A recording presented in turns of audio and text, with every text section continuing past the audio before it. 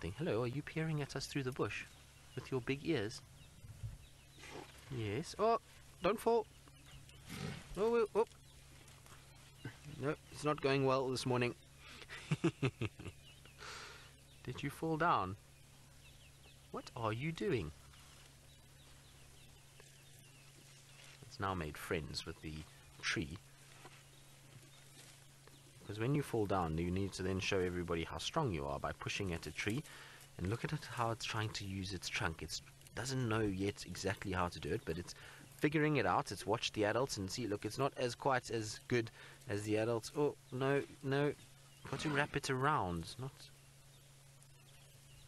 There we go, come on, let's try again. Almost there. No, not quite.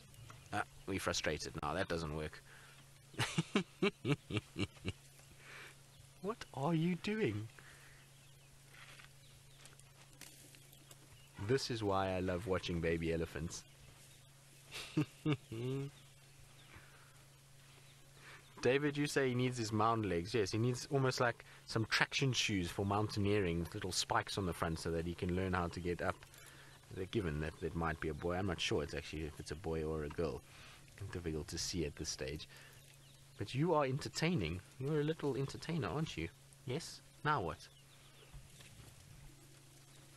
Now you're going to come and charge at us and show you just how big I am. Okay.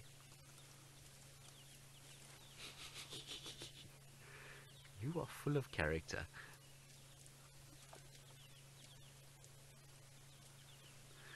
So Nikki, you say it's the tree's fault somehow. Yes, it seems now this tree is also in the wrong. So all trees are bad this morning and they are going to be punished for this little one falling down the termite mound. Oh, can you reach up there? Is that not the sweetest thing, watching this little trunk trying to pull off these branches?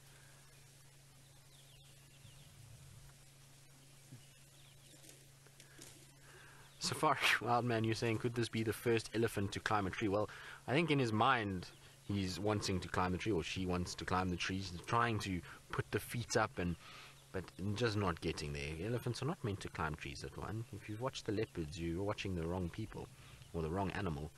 Can't learn from them. Where have you gone? You've decided to disappear now behind all the thickets. Let's try just go up a little bit, because this little one is certainly very entertaining. Oh, there you come. Now that I've started, out you come. Yes, you are a big elephant. Look at you. Imposing and very, very, very big and ears out. A little bit shy when we stop, though. Tries to get kind of behind the trees and... So John, normally it's about 2 years they can use their trunks fully. That's why it takes a long time, and why they suckle for so long is because they can't use their trunk for about the first 2 years. It's not that they can't use it, it just takes a while to actually get used to it and get to work out how this long appendage of your face works. And remember that trunk has got more muscles than our entire body, so the fact that it takes 2 years to learn how to use it is actually quite quick if you think about how people battle in terms of the way that they move around, and we battle to walk and feed ourselves and look after ourselves. It takes much longer, and they have to control just as many muscles in the trunk alone, let alone the legs and the ears and all the other things that an elephant has. Now I want to just quickly go forward here